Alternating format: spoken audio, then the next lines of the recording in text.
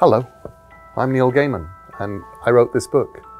It's called Fortunately the Milk, the only book I have ever written that dares tackle the big questions. Questions like, what happens when you open the door on a spaceship and let the space-time continuum in? Will evil aliens redecorate by replacing all of Earth's mountains with throw cushions and replace Australia with an enormous decorative plate with a picture of Australia on it?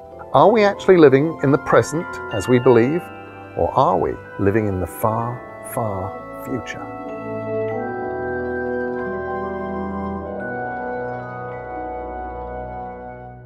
I was out at the end of the plank, facing certain death, when a rope ladder hit my shoulder and a deep booming voice shouted, "Quickly, climb up the rope ladder."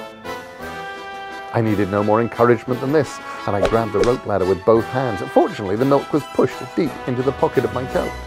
The pirates hurled insults at me and even discharged pistols, but neither insults nor pistol shot found their targets.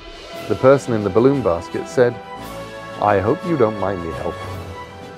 I said, "You're a stegosaurus."